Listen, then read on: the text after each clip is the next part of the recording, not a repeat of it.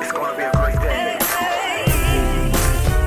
Tell them. Some people may not understand why I lift my hands and why I say amen and why I do my dance. I may not be driving fancy cars or hanging with the stars. Ain't got that house on the hill, see, that may be a thrill, but I know the man upstairs, and I know he cares.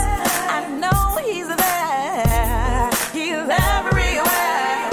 I can feel him in my hands, I feel him in my feet, so excuse me, move on out of my way. Gotta get on my feet, I just can't sit still when I feel so real. It's the spirit of the Lord, so let's get on one and go. Great day, yeah. I'm happy to say it's a great day. I'm so happy, yeah. Great day, great day. It's a great day. I'm happy to say it's a great day. Yeah. Some people may not understand why I sing for you, why I live for you, and why I long for you, just like the deer that panted after the water. My soul longs for you, Lord. My soul needs you. They don't even know my story, and if they knew, they'd be happy for me. See, your blessing is coming. You gotta stop running. Hold on a little longer, and if you hold on, I guarantee you'll be stronger. Great day. I'm so happy, so happy. It's a great day.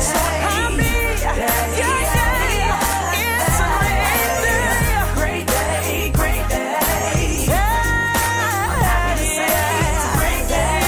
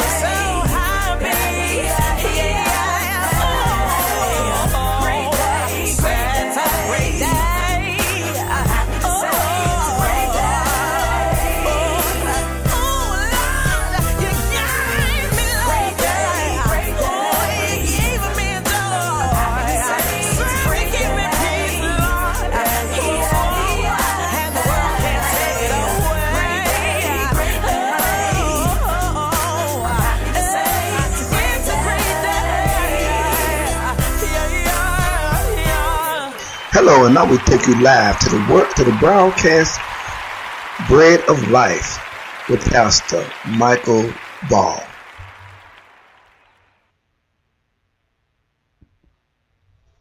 The Bread of Life, the broadcast with Pastor Michael Ball. Praise God. Thank the Lord. Hallelujah.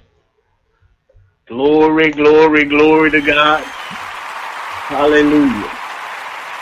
Hallelujah. Thank you.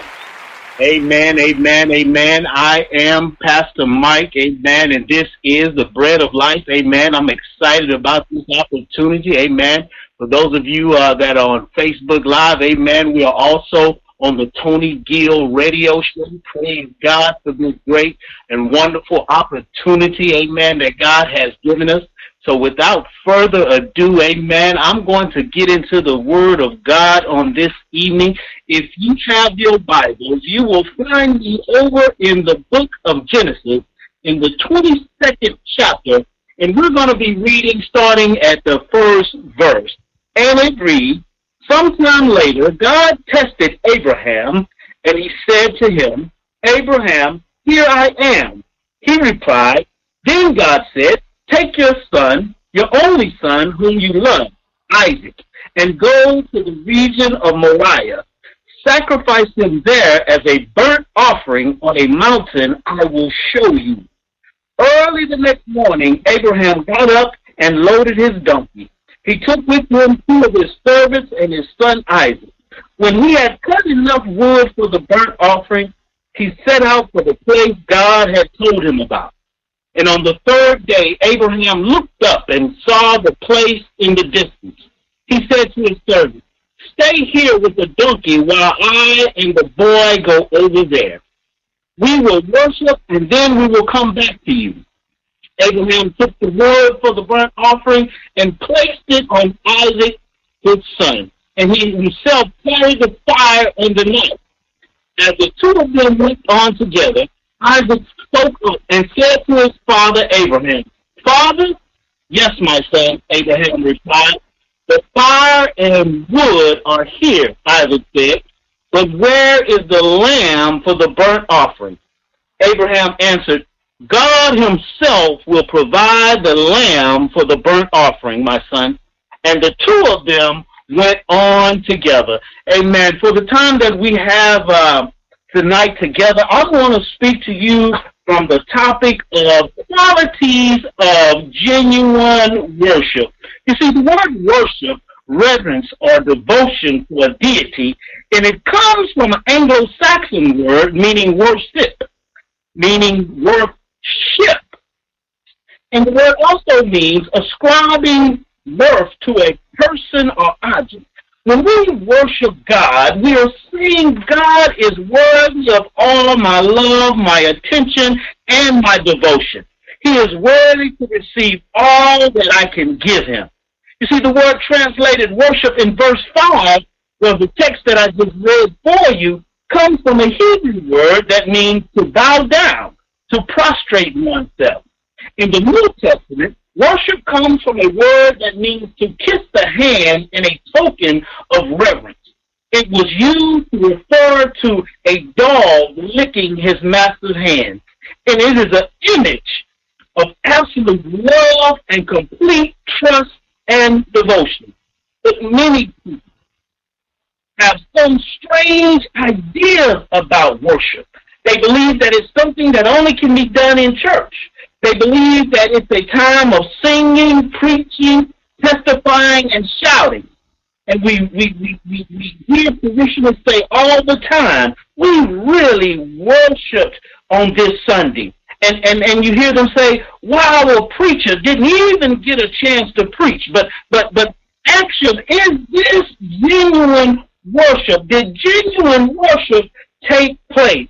You see, in these verses that I've just read to you, we are allowed to see genuine worship fleshed out.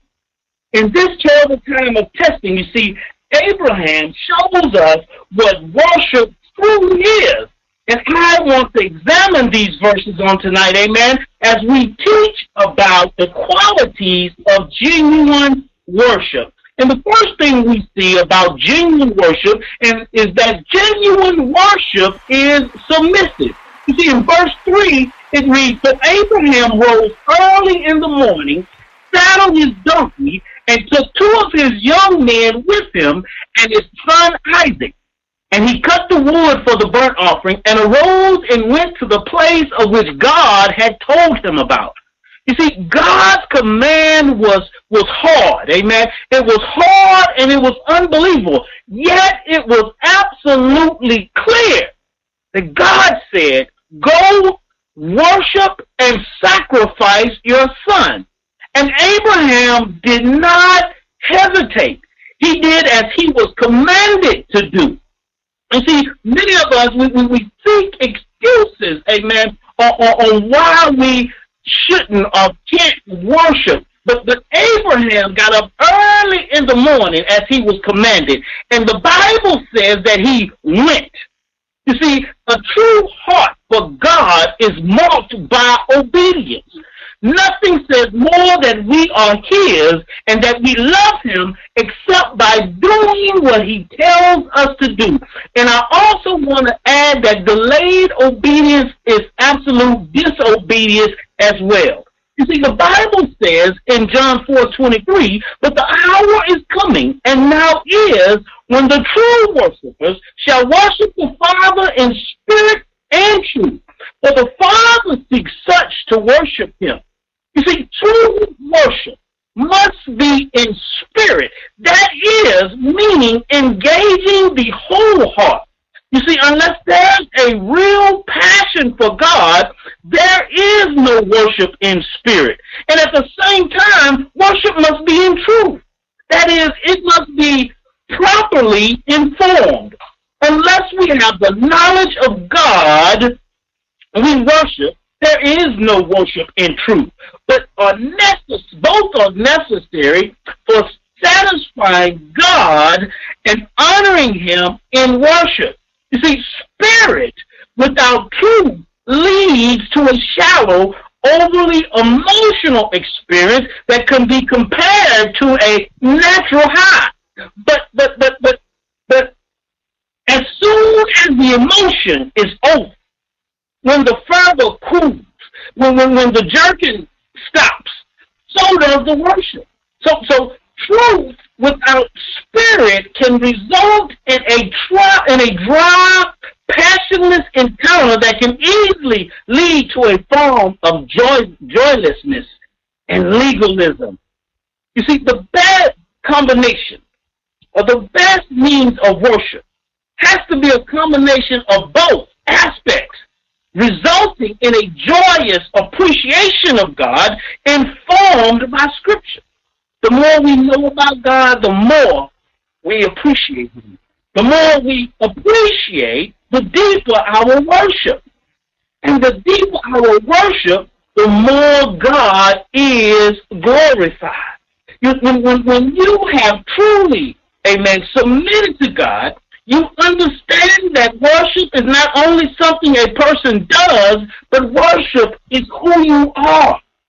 Every obedient moment of our lives is an act of worship for the believer. In our attendance on Sundays, in our attendance on Bible studies, in our tithing, in our witnessing, in our praying, in our studying the Bible, in our praise, in our preaching, in our teaching, you name it. It all is an act of worship. And we must reverence God as God and understand that we were created by God to worship him. Glory to God. Second point is, genuine worship, amen, is steadfast, meaning it is dutifully firm, unwavering. In verse 2, he said, take your son Isaac, whom you love, and go to the land of Moriah and offer him there as a burnt offering on the mountains of which I shall tell you about. Abraham's life, and we have to understand this, Abraham's life is marked by worship. In fact, Abraham had just finished a time of worship in Beersheba in Genesis 21 and 33. He was enjoying a time of blessing and prosperity, and he worshiped God. He worshiped the Lord when times were good. But in this passage, we see that things take a turn for the worse. And God and his ways were not making sense to him. But Abraham, being obedient, yet he still worshiped God. You see, worship, glory to God, worship is easy to do when things are good in our life. But it's not so easy to do when times are hard. But genuine worship, amen, for the believer, genuine worship looks beyond the crisis of the hour and sees a God who is worthy of worship, regardless of how things are going in our life, regardless of what our situation is. Genuine worship sees a God who's in control of all the situations of life and is able to bend the knee to him and able to lay out before him and call upon the name and give him glory to God. Even though things aren't right. Even though things are wayward, even though things may not be as we want them to be in our life, but genuine worship sees past that. Amen. Giving God the glory in every situation, knowing that God is in complete control of everything that is happening in our life, whether they are good or whether they are bad. Hallelujah. Glory to God. And so I would admonish you tonight. If your situation is not what you think it should be, if life is dealing you a not so good deck of cards, amen, continue to worship God anyhow, because your breakthrough is in your worship, amen. And everything that you do and everything that you need from God will come through your worship. Thirdly, genuine worship is separated. You see, when Abraham arrived at the mountain where God had told him to go, Abraham separated himself from every worldly care, and he went to worship. You see, Abraham came ready to worship, and he let others take care of worldly matters, because genuine worship shuts the world out and separates itself unto the Lord. Too often, amen, as believers, our worship is contaminated and controlled by the concerns of our daily lives, by the concerns of what's happening in the world. But genuine worship should be the first priority, amen, in our lives. We should do nothing else until we have worshiped Him, because worldly concerns contaminate our worship. And when we get into the house of worship, we allow those same concerns in the world, amen, to consume our mind when we come to church. And that's why when people have to pump and prime you to get into a mode of worship. And this shouldn't be, amen. We should be like Abraham, amen. We should gather the things that we need and come into the house of the Lord prepared and ready to worship. We should do nothing else but worship Him. Here's the thing, and so too often we see this in the body of Christ. Many times we get into the house of the Lord and we see people writing out their checkbooks, amen, coming and they showing off their new clothes and the new hairdos, amen, and they're talking to the neighbor, and far too often I see people in the moment of worship that think that's when it's time to read their Bibles. I'll never understand why we decide to read our Bible when we get to church and it's time to worship. I don't know about that. But praise God, amen. But if that's you, stop it. Praise God. Stop it. Worship Him. Amen. Let everything that concerns you, everything, let everything in you come into the house of the Lord prepared to worship Him. Not worrying about who's looking, not worrying about who's watching you, but giving genuine worship unto your God, who has done everything for you and has given you everything you need in life to be prosperous. Amen. He gave His only begotten Son, amen, as an act of worship, amen, that you may have the right, amen, to come into the presence of God, amen, and He can hear from you. And it all starts with your worship. Hallelujah. Glory to God. It all starts with your worship. Hallelujah. It all starts with your worship. Write this down if you're taking notes. Genuine worship is sacrificial. You see, this worship was going to cost Abraham very, very dearly.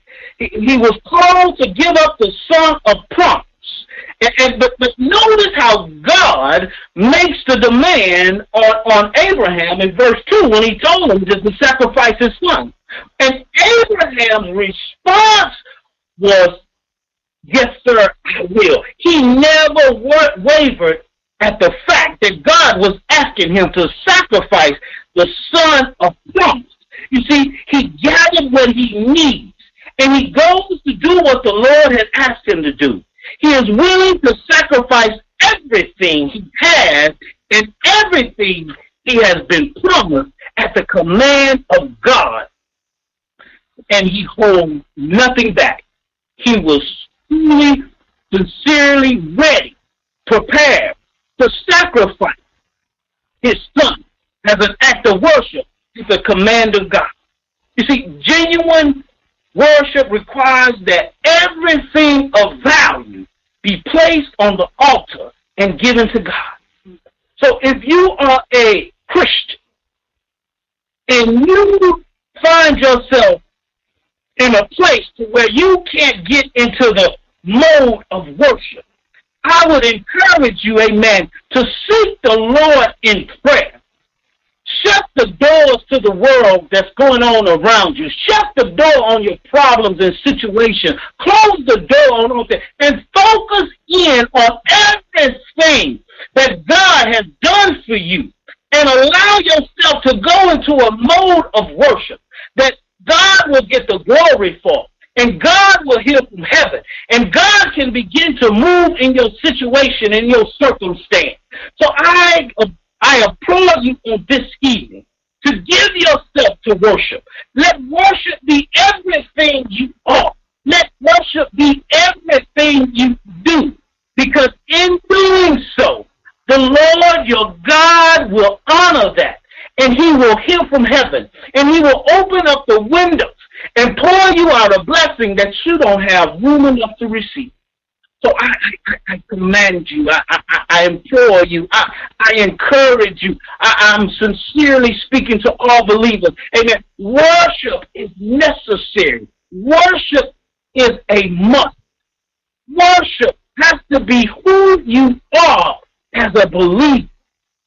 I promise you, when you can begin to give your life to worship and let everything you do be an act of worship, things, situations, circumstances will begin to change on your behalf. And God can begin to lift you up. God can begin to exalt you. If you would just take the time out of your busy day and give God what is due him, and it is genuine worship. Amen. Worship that has been salted and seasoned in the word of God, that your worship will be genuine and that you can give God the glory. Hallelujah. And everything will begin to turn around in your life. But it all starts with worship. I think far too many of us, we do not worship God in the manner that we should worship God. We worship God with our lips. Amen. We worship God with our thoughts. But do you worship him with a sincere heart? Because God judges the intent of a man's heart. You cannot fool God with vain worship. So your worship has to come from a place of hurt, of pain, of knowing that God is God. And he's God all by himself. And it is God that has brought you to the place where you are right now. And it is God that is moving in your life. Your worship has to be genuine, passionate, sincere from the heart. And then God can receive from heaven and begin to turn your life around. Glory to God. We worship him. We honor him. We thank him for all that he does. Amen. But it all starts with your worship. Would you worship him on tonight? Would you worship him as you go throughout your day? Worship our God. He is worthy. Hallelujah. Thank you. Father, in the name of your son Jesus, we bless you. We thank you for what our ears have heard. We thank you for this, your word. Amen. We thank you for this opportunity to declare your word live on the radio and live on Facebook. We bless you and we thank you right now. In Jesus' name, amen.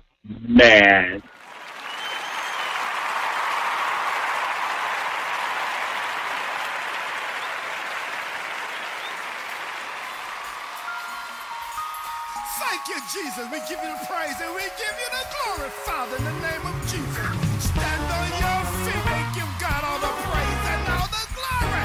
He's worthy to be praised. We thank you for our families. We thank you for our jobs and our home. Lord, we just praise you all over the world, Father God. United families for Christ in the name of Jesus.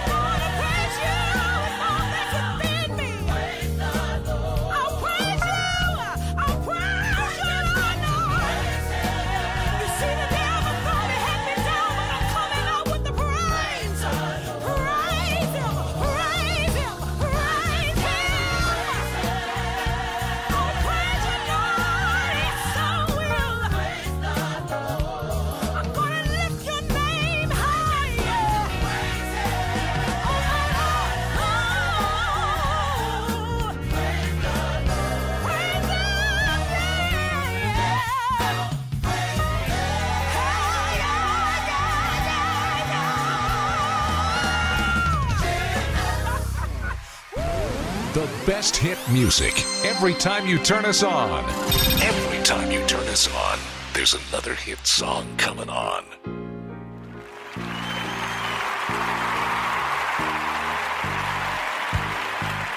Been a good day.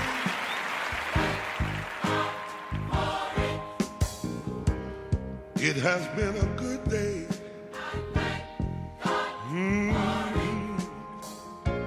I've had some heartaches and pain, a little sunshine and rain, some ups, some downs, some smiles and some frowns, but it's been a good day. Yes, it has. Thank you, Lord. Been a good day. Yes, it has. 'Cause I've got my health and strength.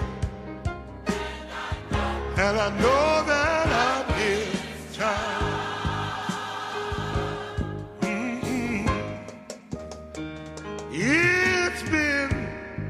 a good day, and I thank God for it. It's been a good day.